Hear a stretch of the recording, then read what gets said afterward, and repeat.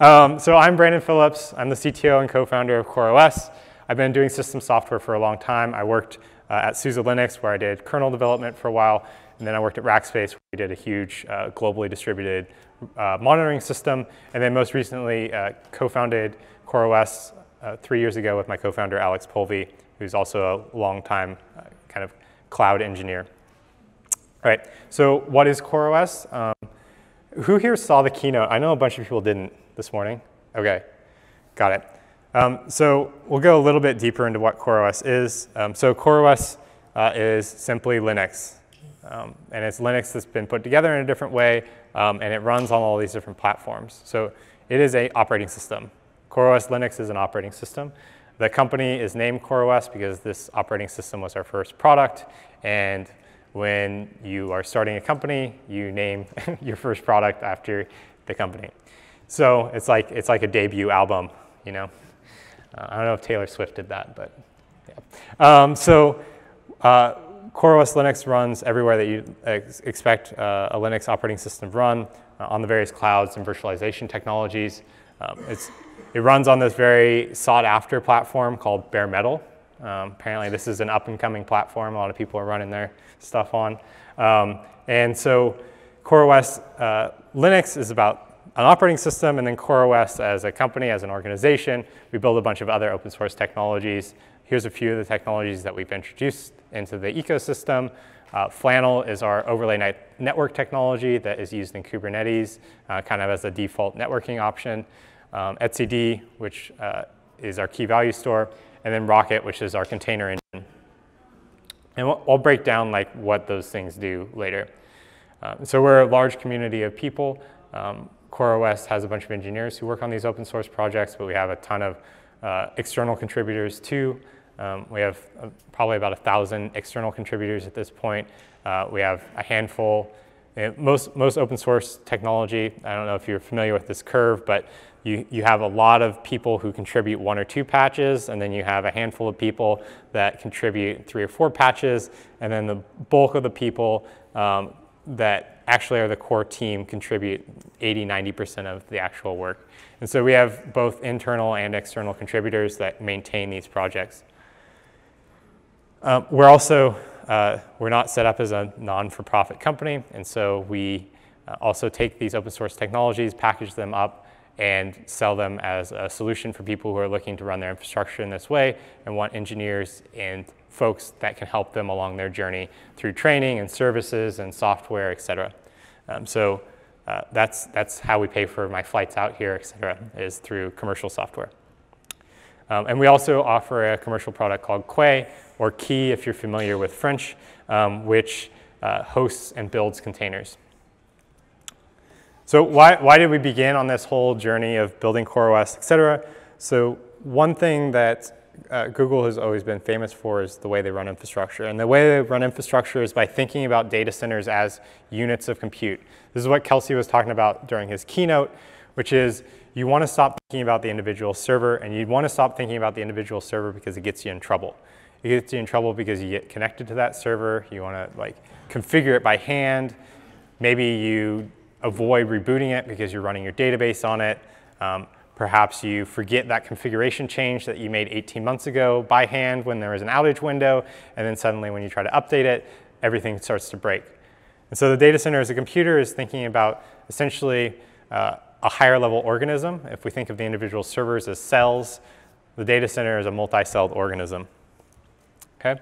And the entire process of these data centers as a computer begin very selfishly. They begin with application engineers, which is what I'm assuming I'm talking to. How many people would consider themselves engineers, application engineers of some sort, writing code for back-end or front-end web? Okay, so it begins very selfishly with you, the people who are actually trying to get their work done and go home. And what you do is you take a bunch of source code and you transform that into a container image. There's really not a ton of magic here. It's, we've been doing this for a long time. You compile up your code and you run it through CI, and then you get a tarball in S3 somewhere, and then you wget it down as part of your deployment process.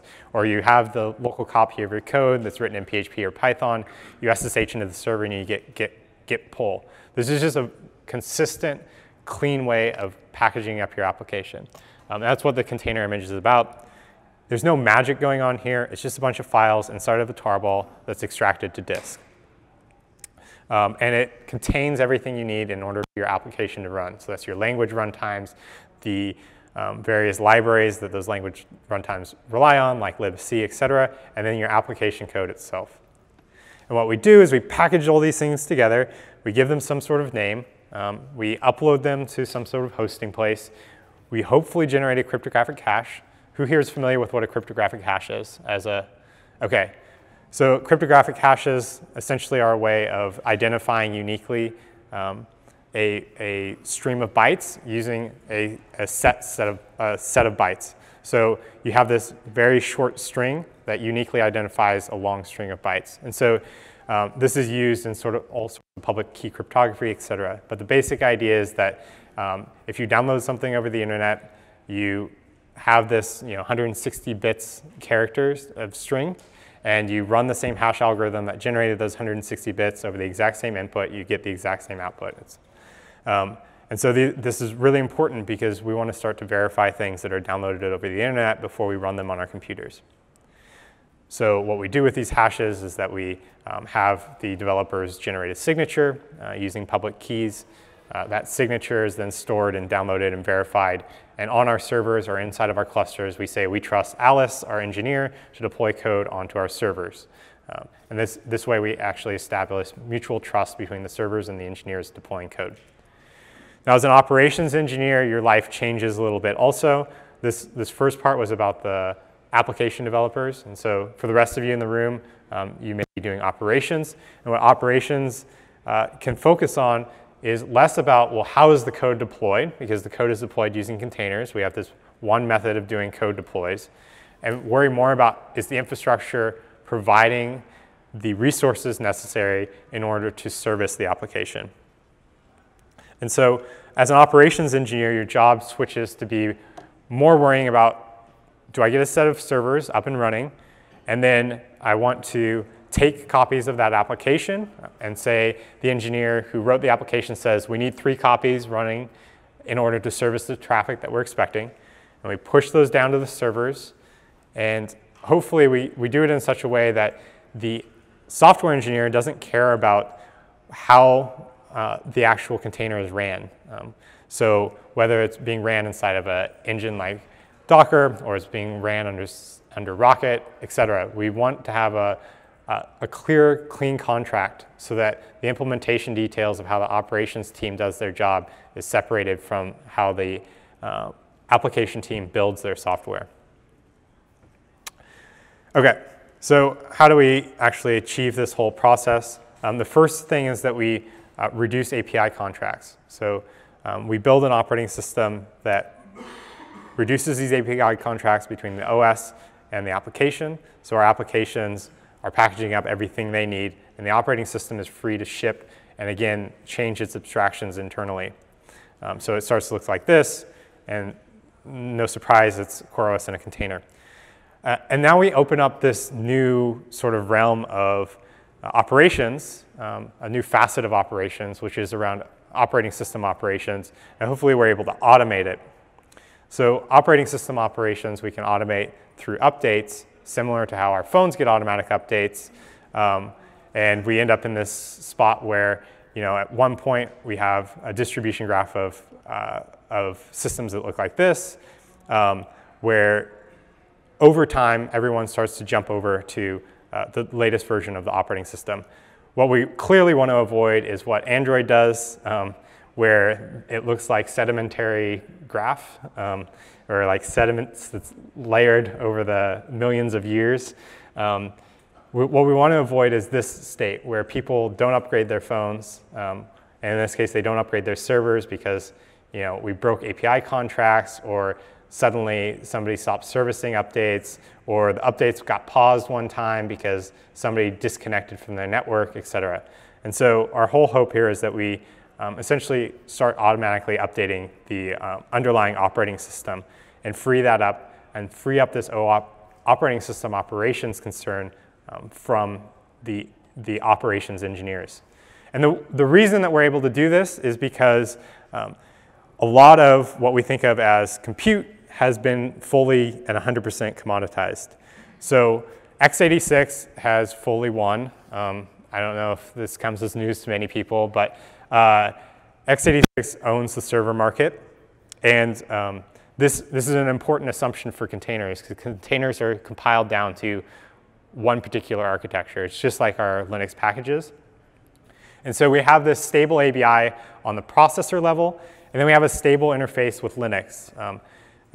If you've ever read Linus's rants at all on the internet, he has quite some famous rants. They include a lot of profanity. And Linus's rants generally are around breaking the interface between applications and the Linux kernel. And even though it's kind of funny to look at the outside, and it's kind of tragic if you're on the inside, it's an important contract that Linux maintains, that it does not break applications. And so we rely on the fact that both Linux is a commodity and x86 is a commodity in order to ensure that as we update the operating system, it doesn't actually break the application that's running inside of these containers. And that's why we're able to do this, is because these contracts have been so firm for such a long time. And then we do this update where it's A and B partition. You run A, we update B in the background. So what CoreOS does is it enables automatic updates with rollback. So if one of these updates goes sideways, say you reboot and the kernel panics on the reboot, or you reboot and we're unable to launch your application again, we can actually roll back to the old version on a subsequent reboot. So the other bit of OS operations, we've kind of automated ourselves out of this operating system operations concern of updating the server. This is generally something that is done manually in a lot of cases where people will migrate from one LTS release to another, or they have this blind cron job that like sits there and does apt-get upgrade, and then they get paged randomly whenever this cron job triggers. But we fixed the update concern. So the next concern is actually operations of getting the server to be doing something useful, the machine configuration side. And the main concern here is about getting machines into a cluster of other hosts and getting work from them. Whenever this slide gets compressed, it starts to get really confusing looking. But what machine configuration about is essentially 3 or 4 pieces of metadata. The first bit is who should I be talking to get work? And so Kubernetes essentially has a single API server. Well, it can be HA, but you configure some DNS or IP address that each machine, as it comes up, talks to get work from. And this is the API server. How do we establish mutual trust? So you want to configure the machine so that when it comes up, it can actually trust the API server and isn't just getting man in the middle or taking work from untrusted entities on the network. And then some other details like how do I configure DNS, et cetera. But the main thing is about what we do is we bring up the machine and we say, all right, congrats, your boss is over here. Go talk to him about what to do next. And these machines essentially become ephemeral workers inside of the clusters. All right, so operating system operations becomes very boring. We start to worry less about the OS because the OS is just there to run our applications in a container. And containers aren't super complex to operate because the container is always downloaded and deleted and ran in the same manner. It's something that can be pulled on and off, and it doesn't actually change state on the underlying operating system. So now we open up for this whole new set of operational concerns, which is cluster operations. And the first bit is how do we get a bunch of servers to agree on a value, and how do we get that value farmed out to the rest of the machines so that they know what to do next? And so we built a key value store called etcd. Actually, let's go ahead and do a live demo here of etcd. So we have this thing that I couldn't demo this morning. Ooh, let's see if I can make that smaller. So what this is it's at play.etcd.io. Please don't mess with the demo because there's only one instance of these running right now. But what can be done is that essentially etcd holds on to values. So you can say, for example, like load balancer is example.com. And so we store a bunch of data in here. Usually it's JSON structured. But we're able to write into the data store, and it gets replicated to all the other machines in the cluster. And we can write into any one of these machines. So if we need to update it from example.com to example.org, and we write into a different member in the cluster, it doesn't really matter. And the important thing here with etcd is that when you kill something, when you kill a member of this cluster, what actually happens is that the cluster figures out, oh my goodness, somebody's been killed. I need to recover from this, and elects a new leader. And this leader is the person who's in charge of ensuring everyone's healthy and accepting rights, et cetera. And so we can continue to switch back and forth values inside of the data store as long as we have a majority of the machines up. So our write to example.com, or changing the load balancer from example.org back to example.com worked fine. And we're able to bring the machine back up.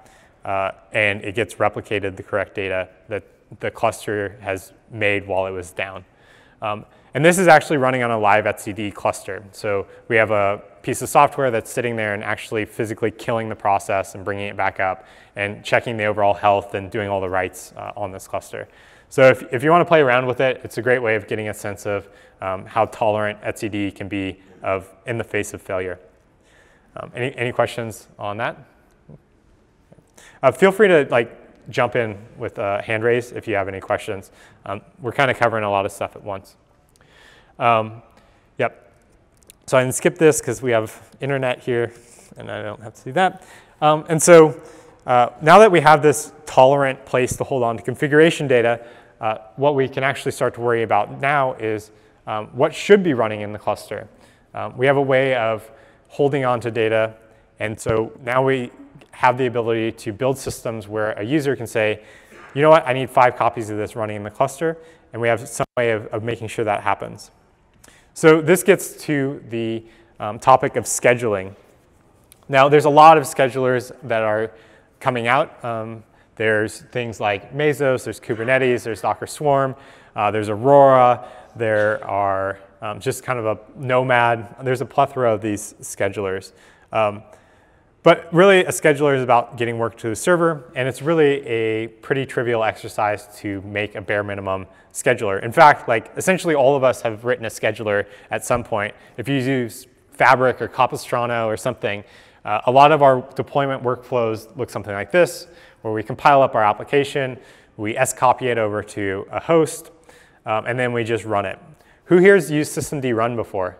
Who here has ran something in screen in production? All right, I get some chuckles. That's bad. OK, so let's do a quick demo. So if you haven't used systemd run, what systemd run is essentially the right way of doing screen in production. So what it does is it talks to systemd. Essentially, systemd is an init system that all modern Linux systems use.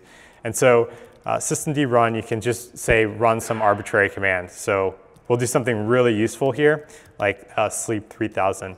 And what it does is it says, all right, I'm running that as a service. And so you can start to do things that you really can't do with screen, which is say, give me the status of this. Tell me how much CPU is being consumed, how much memory is being consumed by this. 1 millisecond seems a little high for sleeping.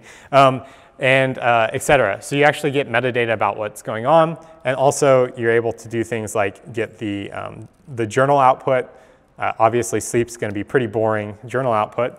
But it's essentially a way of doing that screen thing that you do all the time, which is I just need this one-off application running as a daemon, but doing it correctly and having control over what environment variables get passed through, what UID it's running as, so it doesn't have access to your private SSH keys, and then actually puts it in a C group so you have control and insight into what it's actually consuming on the host. So yeah, we've all kind of written these initial scheduler where we just build the app and scopy it over. Boom. We've also written for loops, so we use Fabric, and the Fabric just does a for loop where it's deploy the app, and we just for loop over for I in each of our hosts that we know of.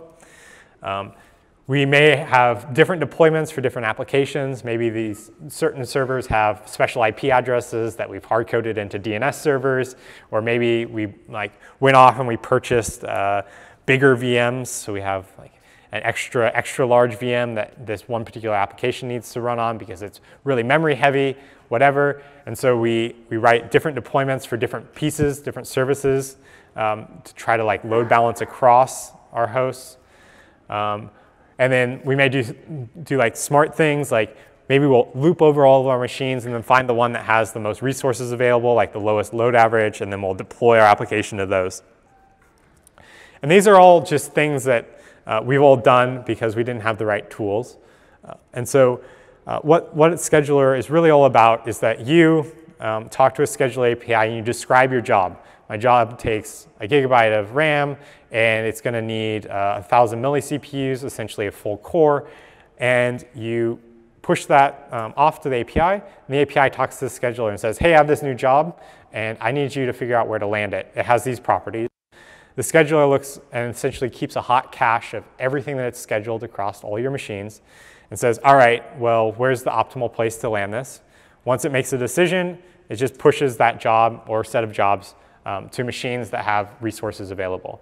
So it's doing what we've always done, writing these for loops and using configuration management to land work, but it's doing it in a way that essentially is freeing us from the concerns of where it actually goes. And so the reason we're seeing so many of these schedulers emerge is because they're pretty straightforward to implement. You essentially have a while loop that loops forever, and it does a few things. It looks at the current desired state, so the user has desired state of, I want 4 copies of my application running. It looks at the current state of the cluster, which says, I have 0 copies of this application running, and it creates for itself a to-do list, and this to-do list is what gets inputted into the scheduler. The scheduler can do anything from doing very sophisticated bin packing, where entire research papers, entire research teams have worked on optimizing where jobs land. It can take minutes to land a job in the most appropriate place, to pick a random number inside the set of machines. And so you just are constantly doing this process of what's running. Is that what the human beings want me to do? Oh, it's not what the human beings intended, so I need to change one way or the other what the computers are doing. And so when we start to do this in practice, using Kubernetes, we start to do things like run this container image, and I want 1 copy of it. And then a few seconds later, we actually have a copy of that thing running. Or I have 1 copy of it running, but I want to upgrade that to 2 copies. And then you get a new copy of the application outputted. All right, so let's go ahead and just kind of run through some of these examples. Again, feel free to ask questions while I'm doing this.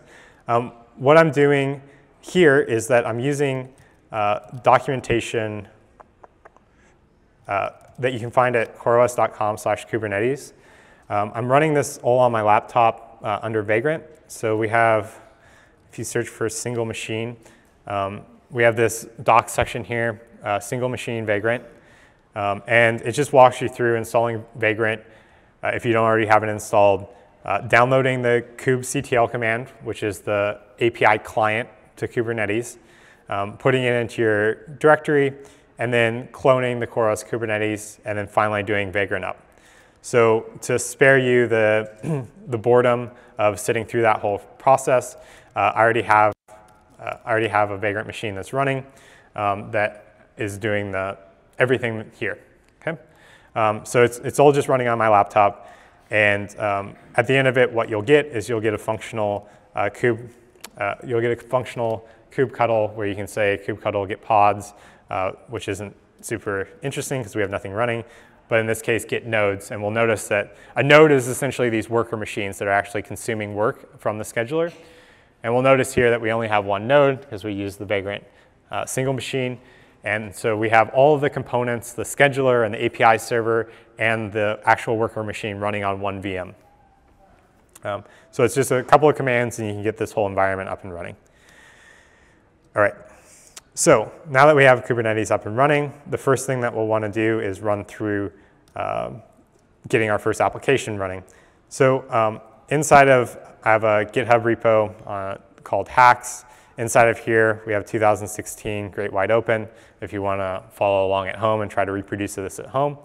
And so the first bit is that we configure Kubernetes to use this Vagrant single machine configuration. I've already done that. And the next thing is that, the next thing that we do is that we actually run this container image. And so we'll see here that I'm starting this container image that I built called host info. If you're interested in that, it's also in the hacks repo. So what will happen is we'll get that pod will get scheduled, and so that work will have actually started on the cluster. Right. Where are my instructions? And so what this host info service is doing is it's actually exposing information about the insides of the container. So the host name of the container, when it was spun up, the number of visitors. So in order to see that stuff, we need to actually get up and running with a service that exposes it. And so a service you can think of as a load balancer. In a classic 3-tier app, we have our database, we have our application, so host info is